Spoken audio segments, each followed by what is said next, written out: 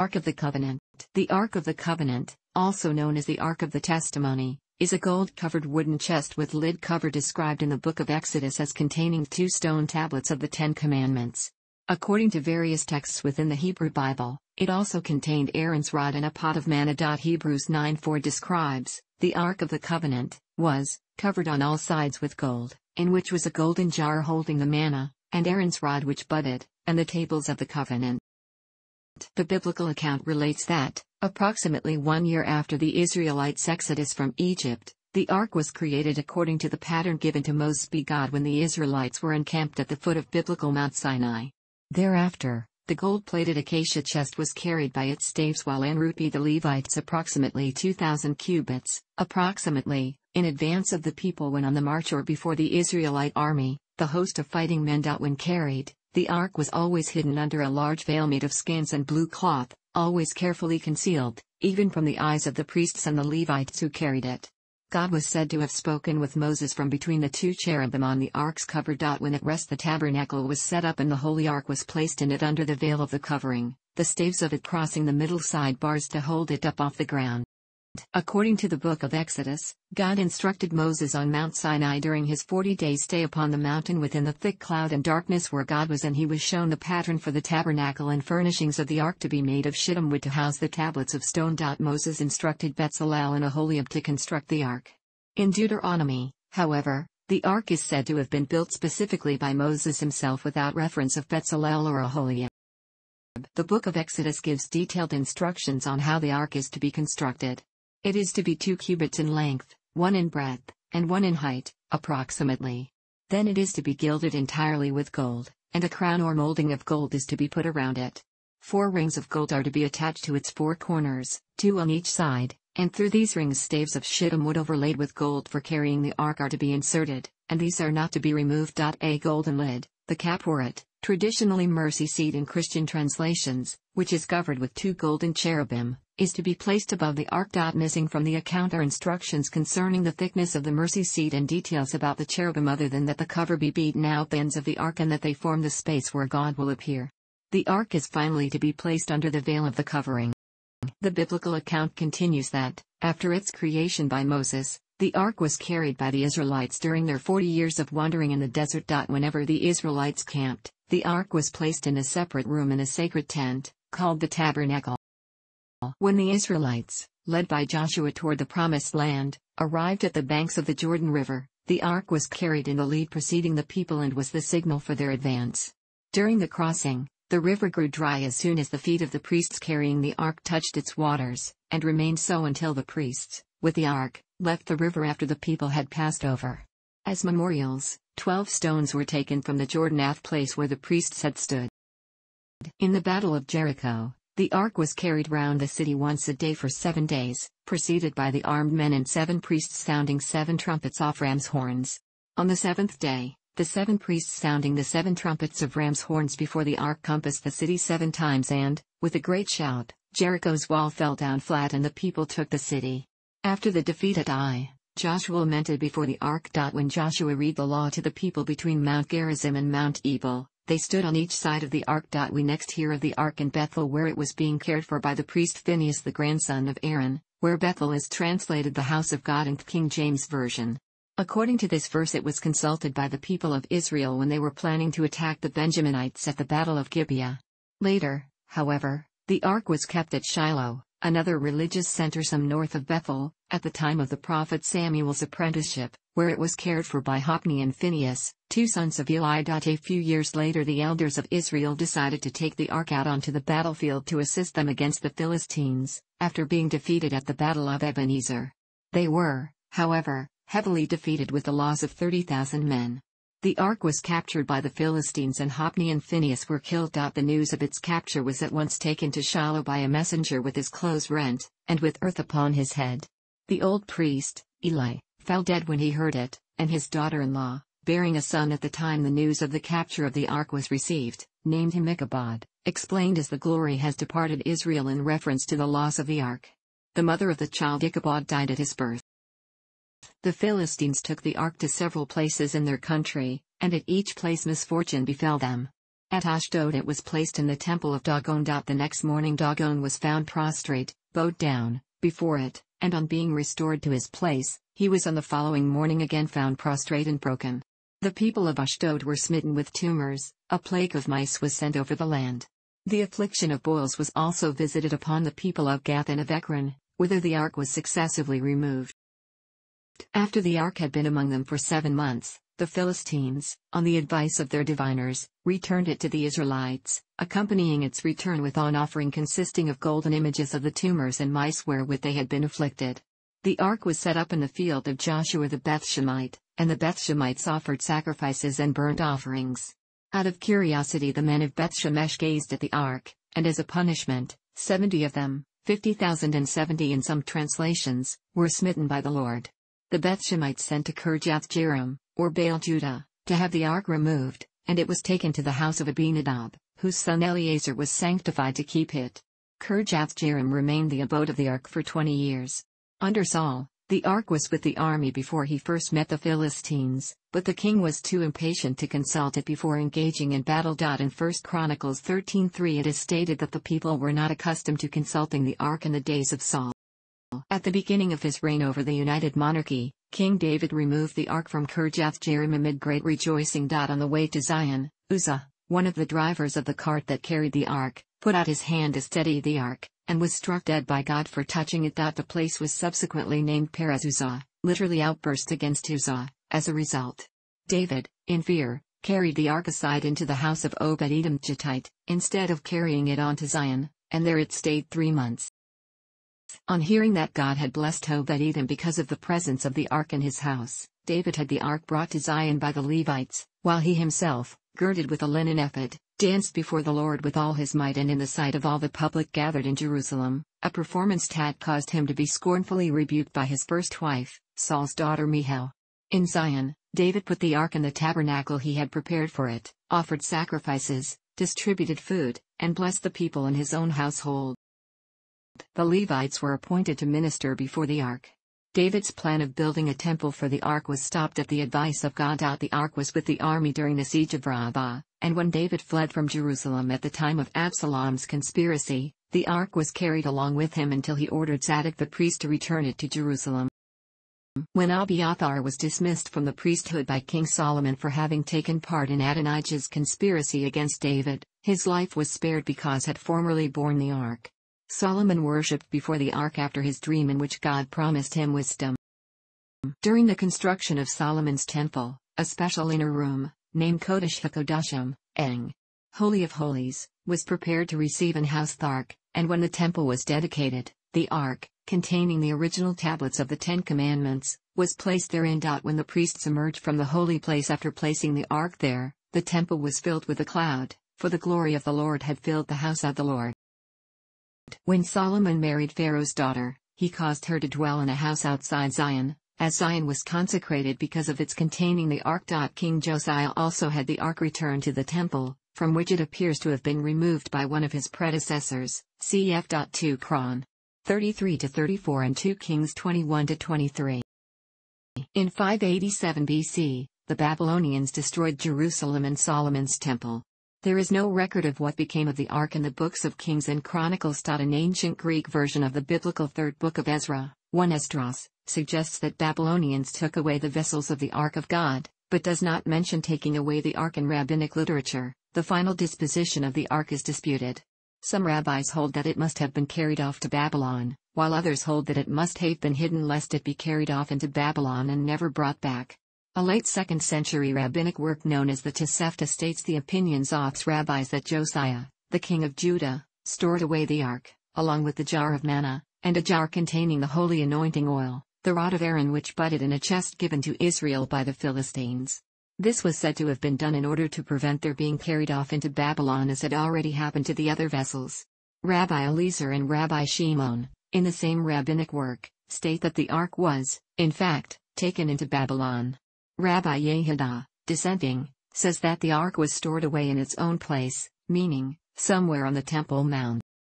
The ark is first mentioned in the book of Exodus, and then numerous times in Deuteronomy, Joshua, Judges, I Samuel, 2 Samuel, I Kings, I Chronicles, 2 Chronicles, Psalms, and Jeremiah. In the book of Jeremiah, it is referenced by Jeremiah, who, speaking in the days of Josiah, prophesied a future time, possibly the end of days, when the ark will no longer be talked about or be made again. Rashi comments on this verse that the entire people will be so imbued with the spirit of sanctity that God's presence will rest upon them collectively, as if the congregation itself was the Ark of the Covenant. According to 2 Maccabees, at the beginning of chapter 2, the mountain from the top of which Moses saw God's promised land would be Mount Nebo, located in what is now Jordan. In the New Testament, the ark is mentioned in the letter to the Hebrews and the Revelation to St. John.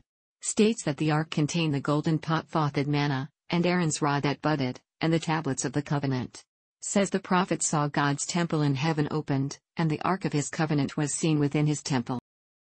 Catholic scholars connect this verse with the woman of the Apocalypse which immediately follows, and say that the Blessed Virgin Mary is identified as Ark of the New Covenant. Carrying the Savior of mankind within her, she herself became the Holy of Holies.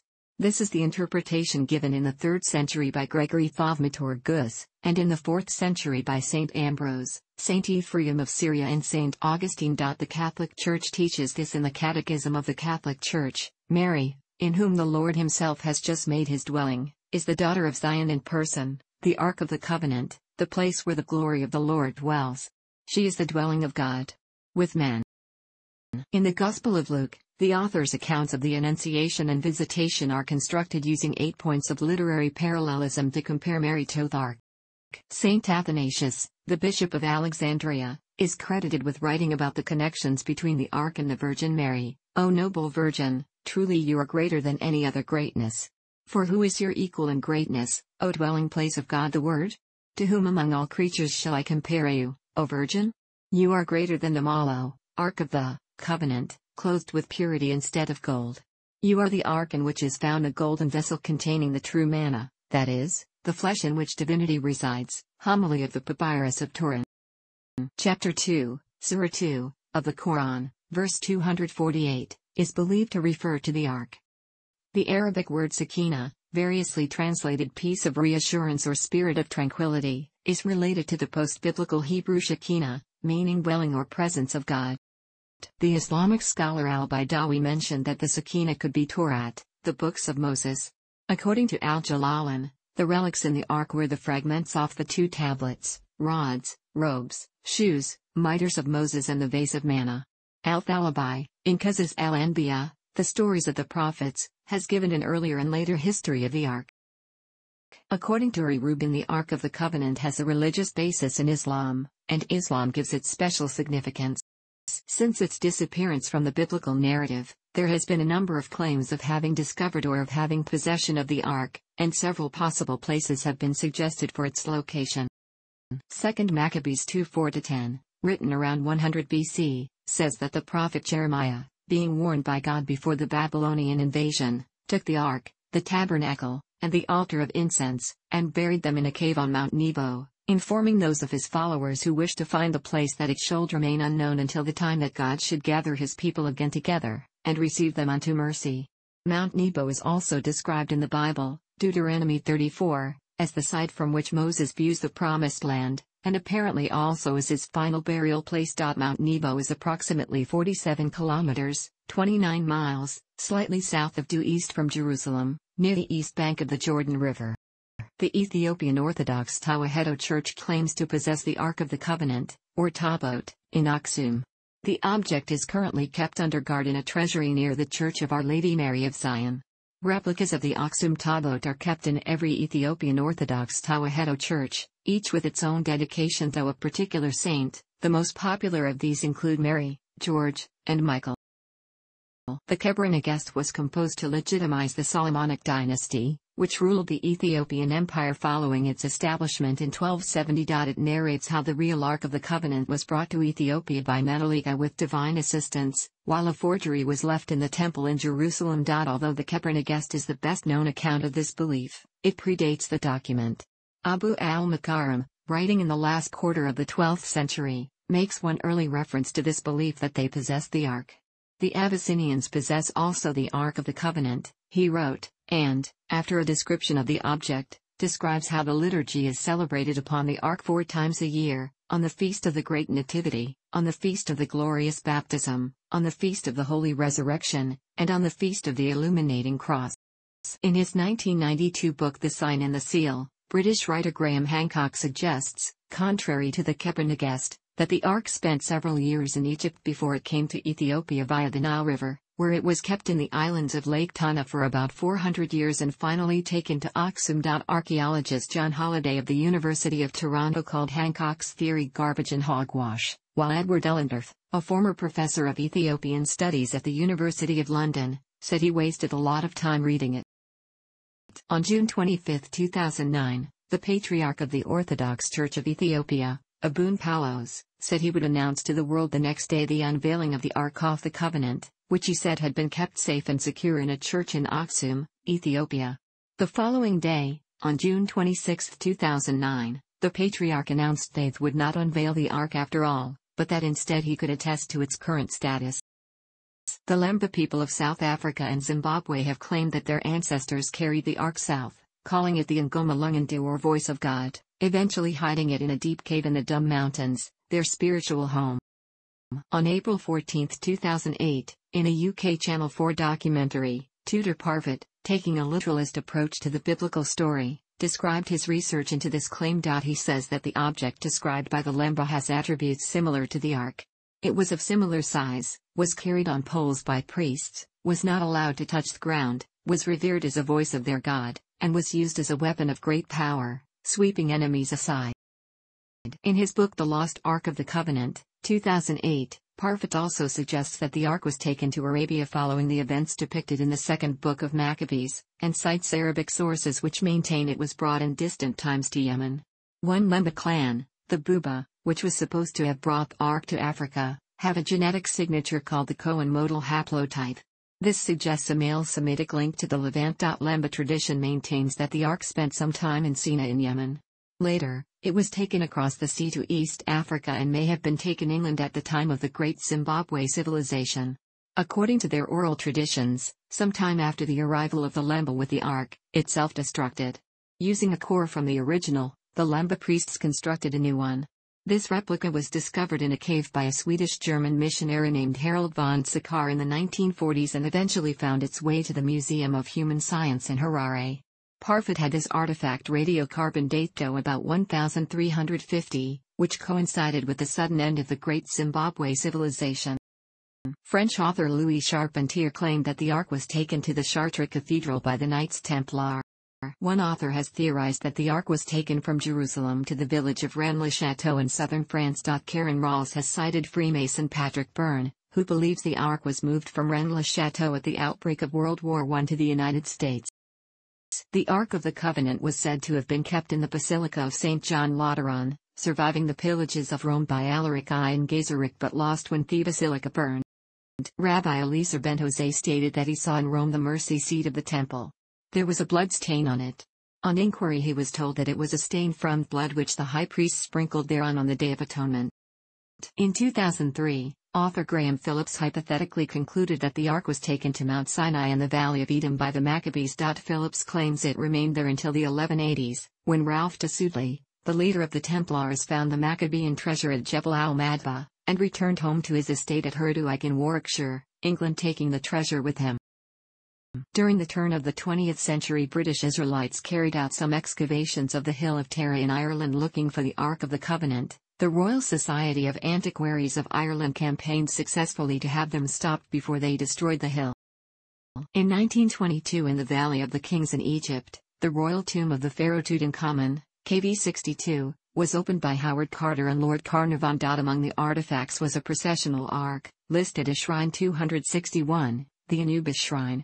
Almost immediately after publication of the photographs of this sensational archaeological find, some claimed that the Anubis Shrine could be the Ark of the Covenant. John M. Lundquist, author of The Temple of Jerusalem, Past, Present, and Future, 2008, discounts this idea. The Anubis Shrine measures long, wide, and high in the shape of a pylon. The biblical Ark of the Covenant is approximately long, wide, and high in the shape of a rectangular chest.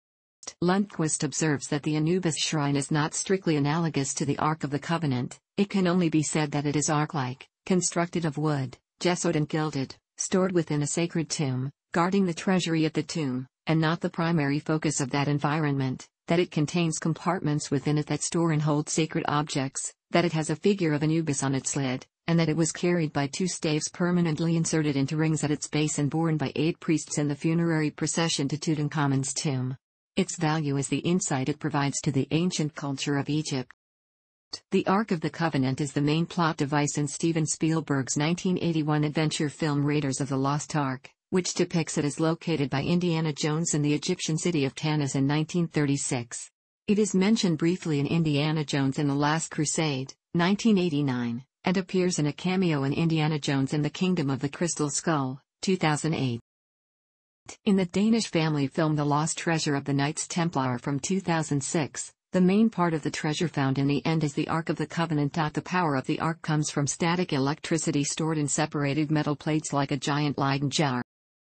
It appears in the video game Assassin's Creed, 2007, where Robert Disablet found a piece of the Eden and Altair ibn La'a had planned to stop him, but he couldn't. It's also mentioned in 2015, and in the film Assassin's Creed, 2016. Yom HaAliyah, Aliyah Day, is an Israeli national holiday celebrated annually on the 10th of the Hebrew month of Nisan to commemorate the Israelites crossing Jordan River into the land of Israel while carrying the Ark of the Covenant. Thanks for watching. Don't forget to like the video and don't forget to subscribe.